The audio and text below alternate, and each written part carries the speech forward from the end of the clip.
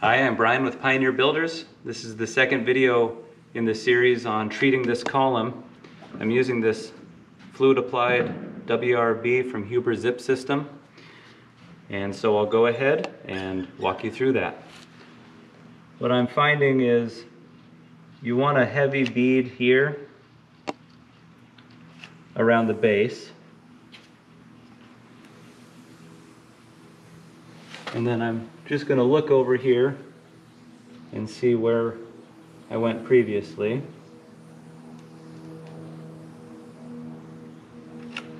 Now really all I would care about is these two spots here, but in order to keep the whole thing monolithic, I'm going to do the whole thing.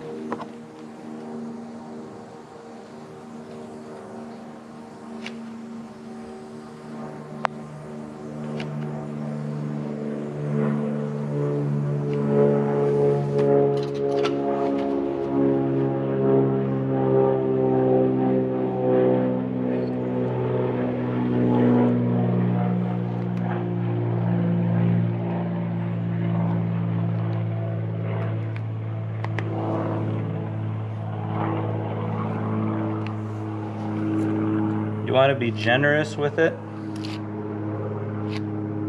You only have one chance to get this done right.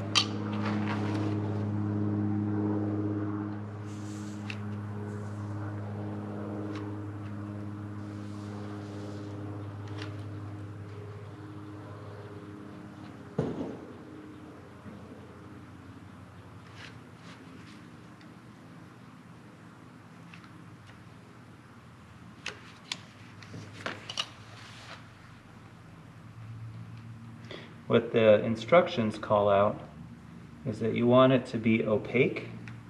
They do have a certain amount of millimeters that they want, but opaque basically just means that you can't see through it. What we're trying to do is just prevent liquid water from absorbing up through the tree, so to speak.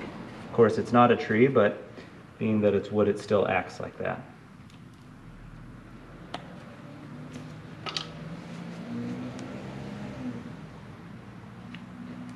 This will be our last pass for the video, and then we'll finish it out afterwards.